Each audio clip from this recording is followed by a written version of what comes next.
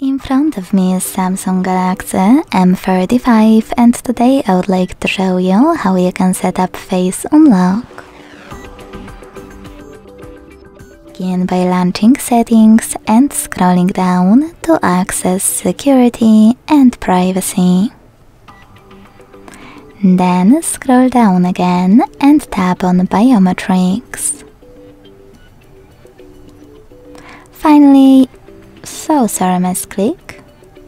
Finally, you can click on face recognition at the top and enter your current login method.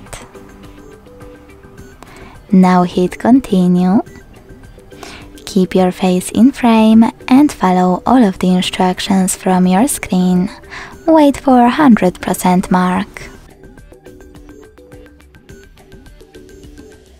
Now you can manage all of those options however you want to, and when you finished, go back.